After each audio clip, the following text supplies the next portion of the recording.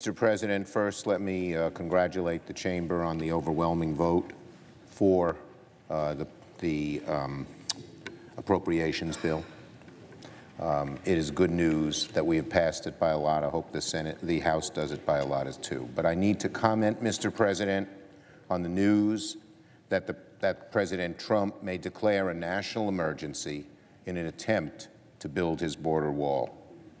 If President Trump decides to go forward with a disaster declaration, he'll be making a tremendous mistake.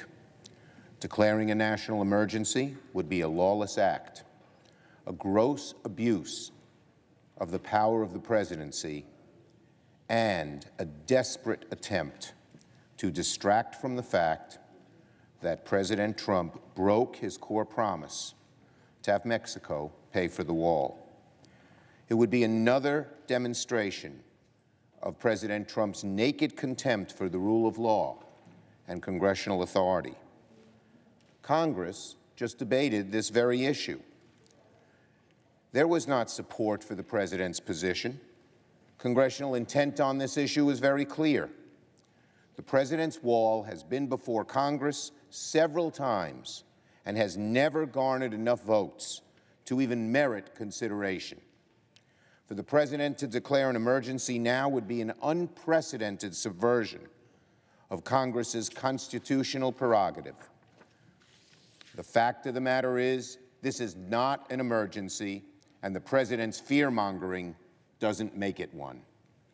A policy dispute about our southern border does not constitute a national emergency. Democrats support and have always supported strong border security. But the fact is, according to the CBP, apprehensions at our southern border are at historic lows. President Trump couldn't convince Mexico. He couldn't convince the American people. He couldn't convince their elected representatives to pay for his ineffective and expensive wall. So now he's trying an end run around Congress in a desperate attempt to put taxpayers on the hook for it. Make no mistake, Congress will defend our constitutional authorities in every way that we can. I yield the floor.